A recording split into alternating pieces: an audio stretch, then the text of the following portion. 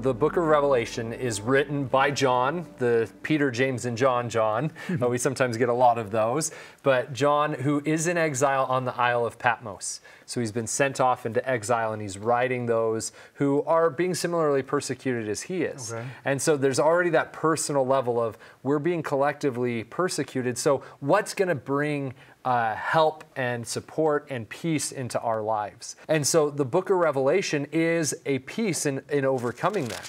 And so the book of Revelation is misnamed a little bit. When we think of Revelation, we think of a vision, or we think about some kind of great statement. But the word here in Greek, the better translation would be the apocalypse of John. Okay. And now I don't want anybody to worry about, hailstones or anything. Dark horses. That's not the apocalypse we're talking about.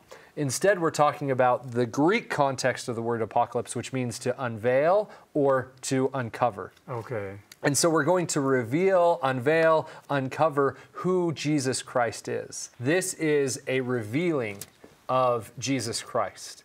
It's unveiling that the plan of salvation is completely dependent upon the atoning sacrifice of Jesus.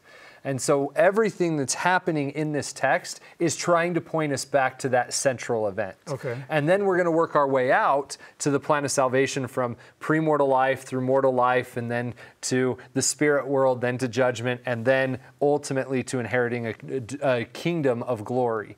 And that's what Revelation is trying to show, but it's always going to come back to the focal point, which is the atoning sacrifice of Jesus Christ. Okay.